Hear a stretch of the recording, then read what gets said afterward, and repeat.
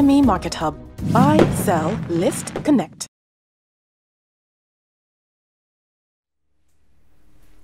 Hello guys, welcome to Real Talk. My name is Cornelia O'Dwyer and we are fine dining by Coco on Adetokunbo Ademola for another juicy episode of Real Talk.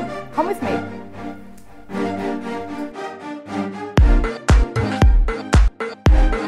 On Real Talk today, we have Abimbola Craig, lawyer and skinny girl in transit actor, Maje Ayida, wellness coach and columnist, and Taje Prest, media personality and health and fitness columnist. Hi guys. Hey. Hello Maje, how are you? Gentlemen. Hi. Hola. Skinny girl in transit superstar. Yeah, and of course the gorgeous Taje. How are you? I'm good. I'm excited about today's episode. It's quite a controversial topic actually. It is? Well, of course, well, you would know. I'm the only guy here. Should I be nervous? Maybe. So today we're talking about weight. And we're talking about the, I guess, obsessiveness of weight and how people see fitness. So I'm going to start with Skinny Girl in Transit because you recently obviously shot the popular NdaniTV show, no plug, no pun intended. How do you feel about how people see weight and our consciousness about body image in general? How do I feel about the way people see weight and our consciousness? Weight is a sensitive topic. Let me just throw that out there first of all. And how people view it varies, I guess, based on geography. In America, for example, you being overweight in certain places, you can walk down the street with your jogs hanging out. People are fine with it. In Nigeria, yeah, it's an issue. So based on that as well, I think that's why all of a sudden now you see everywhere, wake up every morning, Lucky Phase 1, or yeah, everybody's running, go on Instagram, everybody's hashtagging FitFam. So yeah, weight has become very, it's a trending thing right now in Nigeria and let's just say Lagos. It is, yes it is. I think people are... So do you think it's trendy or it's just, is it a phase? Is it something that's going to phase out? I don't think it's a phase. I think it's just the beginning. I think where we are is where America was back in the days of when LA Fitness first came into the mix and it was just all about weight loss. That's, I think, where we are now as a country. It's just coming into its own. It's becoming very hip and people are beginning to realize the connection between health and fitness. Right. It's necessary to be healthy. Whereas I think in the past you would just blame it on someone cursing you from your village or whatever it may be and just move on. But now people are aware. People are aware of how they look, how they feel, and want to see results in their bodies. We have an issue here, and sorry for bringing this up, but body shaming is a problem. I think people have no filter. Absolutely. Here in this country. Tell me. They don't understand. You walk up to someone, you've added weight. You've lost weight. You don't look well. You're well. You know, you've put on weight. Whatever the case may be, people just don't seem to understand how offensive that can be. You know, if somebody is, let's say somebody's looking very slim, and you're like, are you okay? Are you well? You know, is everything all right? Maybe they associate slimness with poverty or something. You know. So you're saying that it's both extremes. So it's extremely skinny and then and big. Either way, on both sides. Yeah. The point is that people need to really be more aware of how it affects the other person, the end receiver, when you say something to them. You know, like you have added weight. You don't know what that person is going through, or what they're feeling, or whether they're dealing with low self-esteem that day. Whatever the case may be, we need to chill. Everyone just needs to calm down with the body shaming. I mean, body shaming is something that has become an issue in the US. I know it's a big deal right now. You know, people are being very careful about how they use words even, you know, because everyone is very sensitive. Here, I think people think nobody's sensitive, nobody cares. I just say what I want. What auntie just tell you, you know? But I think most people hide behind the internet anyway and say these things, but then, you know, let me, I guess, throw it to you, Taje. Have you had any experiences where people have shamed you, whether it be the internet trolls or even directly? Because I've had somebody who, Cornelia, oh my. Jeez, what's There's the most recent one was probably, I wrote an article on StyleVite because I don't know, recently they were like, oh, we need to be seen. Can you send pictures of like when you're explaining exercises, can you just do the, you know, picture illustrations? So I was like, okay, so you're not really that serious. So I sent some pictures in. And then I think over some time, probably like 2 girls were just angry with themselves that day or something. How can this girl be big and be confident? Right. So they went on the internet, on StyleVite. The comments are probably still there if they haven't deleted them. And then they were like, how is this girl talking about fitness? She's fat. She's humongous. She's this. Why is she talking about health and fitness? 5 people don't know anything about health and fitness. I'm just like, so I didn't really say anything. But then the people that, I don't know, the other people that obviously have been reading the posts were like, okay, wait. But this girl actually said sensible stuff. So they started attacking her. And I was just like, well, I didn't have to do anything. And at the end of the day, it was just a case of, okay, it's either you're angry with yourself that day or you're big as well and you don't see why I can be big and be confident and love myself and still want to live a healthy life. And you're sitting in your house and you don't like yourself and you're angry with the world and all that, you know. So you just say, let me tell Taje that's about herself. How can she be fat and be talking about fitness? How dare she? So I have a story. I went to the cinema about 3 days ago. And for people that, well, friends and people that follow me on Instagram, I had surgery last year. The Jill told me, so I decided to lose weight. So I've been on a journey of trying to lose weight. So where I was before and where I am now, there's a huge difference. And I'm grateful for that. But then the struggle is real. So I went to the cinema and I was giving him my ticket and I was about to go in and the guy goes, hey, mama. And I'm like, if I was on the streets buying something, that's why I said, mama, you ignore the person that's in the streets. So I'm thinking to myself, you are in uniform, you're meant to be working here. I'm like, what did you say? And he goes, you are big now, you're fine, but you need to lose weight. Wow. And I went off. Well, yeah. Now, my reason for going off goes back to what he was saying in relation to filter. People need to know how to talk, when to talk, and to who they're speaking to. I was upset with the fact that I've been struggling with this thing. I'm aware of my size. I'm trying to lose weight. You're coming from nowhere and just throwing out judgments. Exactly. I felt offended by that in relation to the body shaming and the filter. But then if I look at things on the other side as well, I don't know how to say this without it sounding or being taken the wrong way, but sometimes it's a bit necessary. Sometimes some people need... Necessary for people to say to you? Yes. When I mean necessary, not necessary, but sometimes when it's said, it gives you that jolt. It gives you that push that you need. It brings you into that form of consciousness when you realize, yeah, I should do something about it. Now I'm talking about if somebody's morbidly obese and then you're trying to get into somewhere, for example, you're trying to get on a plane and you're sitting next to somebody who you're literally squashing to the wall and dude goes, guy, I beg, you're too big, man. You need to lose some damn weight. But you do get that look. Speaking of the plane though, you do get that what I'm trying to say? So when you get to your seat and people look at you like, are you really going to fit in? How many seatbelts? So you get offended by it. But then I see things in 2 ways. If you're the kind of person where you realize, because you can't be that big.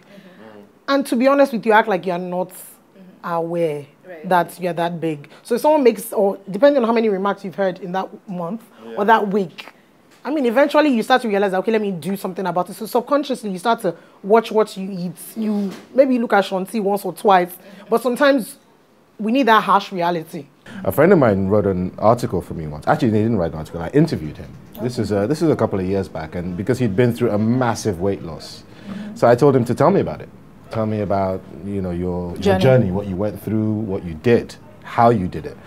But one of the things that sort of stood out was that he talked about people were lying to him. People weren't telling him the truth about his situation, and it wasn't until he got to his doctor's office that the doctor told him that, mate, you're not going to make it. You know, that's when, and he said that, he wished his friends had spoken a little more honestly to him about it. I feel like, yes, weight is a gradual process. It's one day you wake up and you realize, oh my gosh, wait, I've put on weight though.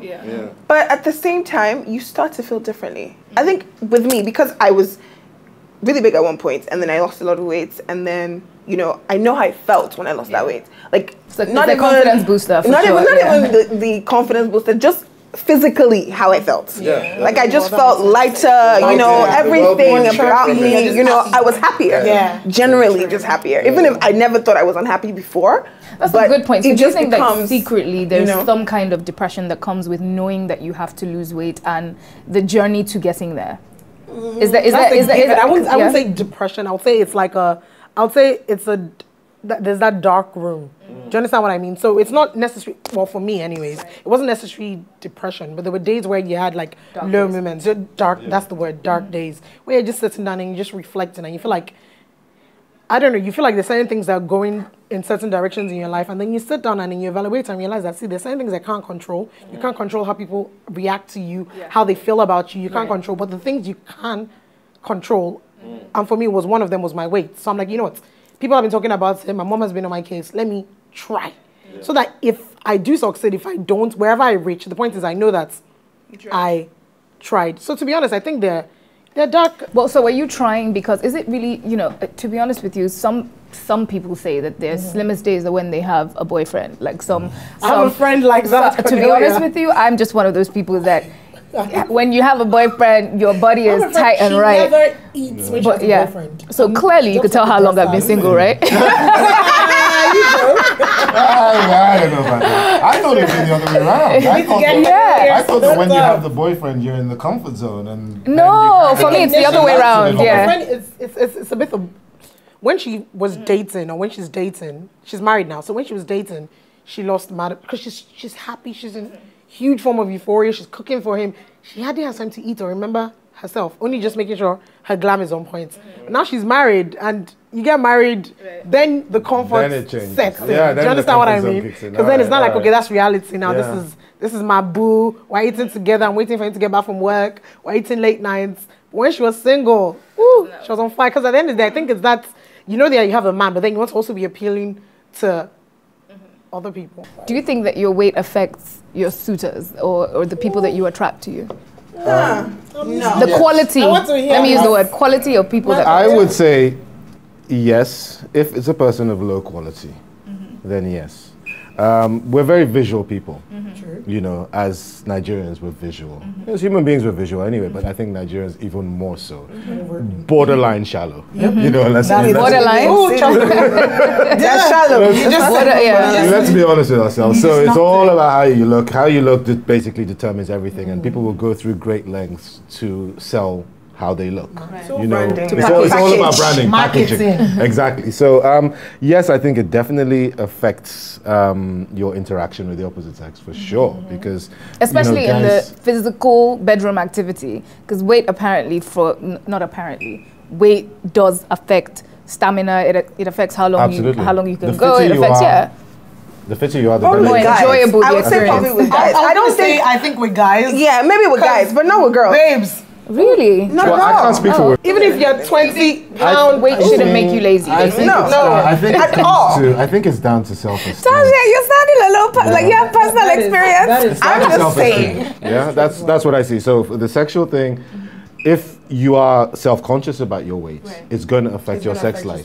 You know, it's going to affect you, you know, how you perform, because you're overthinking. You're sitting there, you're in bed, and you're thinking, is he attracted to me? Is he into this? Oh my God, am I crushing him? Gonna turn off the lights. Oh, I don't like the way I'm looking in this angle or whatever. You know, so overthinking and not in the moment. So those are the things that I think take sort away of pull from you this. away from. But there is a definite correlation between fitness and sex. I can assure you, the fitter you are, the better your sex life. We decided to take real talk to the streets. If na me, I go tell the person, say, understand, say, may him reduce in weight, may him do exercise so that the thing go reduce, because person like me, I no feel marry olobo, I no feel friend olobo, as they go. Olobo na person, but me, I no dey like olobo, I dey like slim girl, person wey sure. I'm too fine, understand? I go do and say make he lose weight now, as he make he stop the kind of thing when they eat, all those stuff. Unless say maybe if I don't know the person, no. But if I don't know the person, I know if you just go meet and tell and say it too front. Some they answer me, sha, but this man, she never want to answer me. Reduce your fat. Like for me, Abi, I don't fit now. Too fat, you know, go only maybe slim and fat. You go there better, but fat to fat. You know, if like woman when I go body now, if I can't enter bed, you know, say it go day hard for you to maybe like to have sex or something. Because you know, as we do now, maybe her tummy already go don't cover her body, and my own also come up. You know, say go day very very hard to meet. But if not a slim person, why? Go go day easy. Maybe I don't like person it's too big too much, because if you that person too big. You know, say if you bad, the person never be big. The time I marry him, if he born one pikin, if he born two pikin, if he don't do too big, me I know they like him. I will carry and go meet for family, say return am back, say I no marry her again. Because if they don't come to me, mama now. I be me, I don't like her. If na man, you know say they are man, you go see woman to like her. No be every woman, every woman self like man to big self. But if man, e go easy to marry.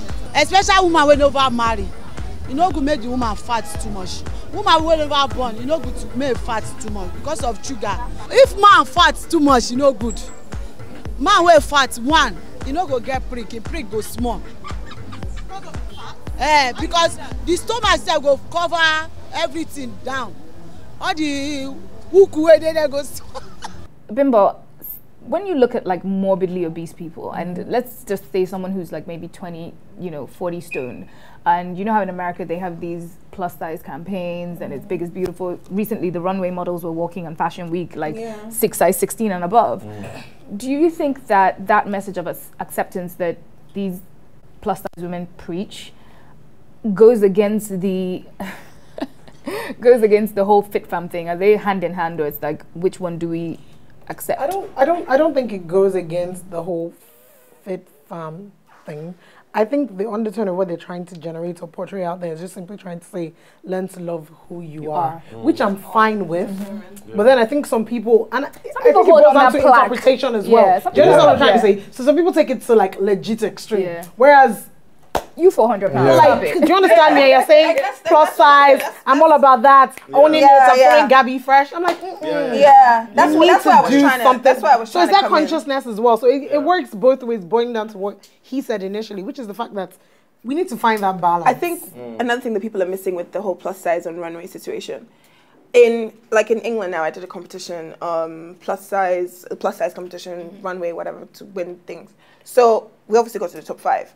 But their main thing, yes, it's okay for you to be big. It's okay for you to be, big, bold, and beautiful. But you have to be healthy. So regardless of whether these girls are big, bold, and beautiful on the runway, it is a factor. It is a requirement for you to be on the runway. You need to be healthy and fit. Because you can't be running on the runway, you can't carry yourself. You need to be healthy. It is a factor. This is something that people haven't realized. They think that, okay, because they're saying that it's okay to be big and beautiful and you love yourself, therefore, I'm not going to be healthy. I'm just going to be eating 10 burgers a day and I'm okay because, there's runways, there's girls doing it on the runway. Why can't I?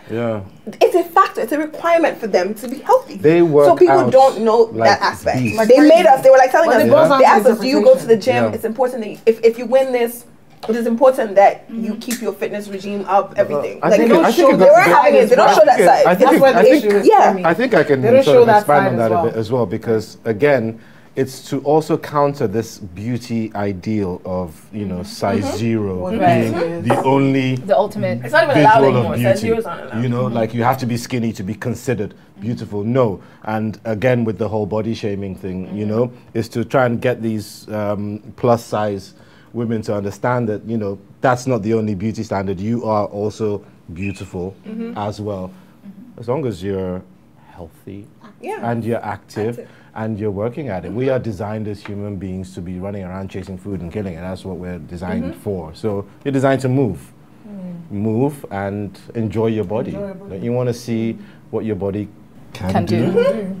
All we ever ask if this life is that we try. Right. Exactly. Okay. So you want to see effort. Even if you want, same way you want a guy to try for you, you also, it works both ways. But I find that the pressure is incredibly intense with females. I don't think that when guys put themselves under pressure. You can't tell a guy your stomach is too big. Between you guys. Yeah, of course. We don't understand women. Yeah. Women get each other. They don't like each other. That's one thing I've seen. I agree. What is that about? Why? That's a topic. That's a whole nother thing. Well, you can join the conversation by using the hashtag NdaniRealTalk. If you have a topic you would like us to discuss, follow us on Twitter and Instagram at NdaniTV using the hashtag NdaniRealTalk. Until next time, see you in Real Talk.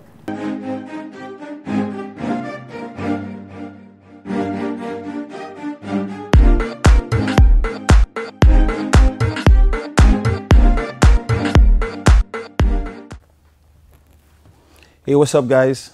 They call me DJ Spinner, aka The Cap. You enjoyed the video you just watched? Please subscribe NdaniTV. Just click below and subscribe, and you can watch more amazing videos.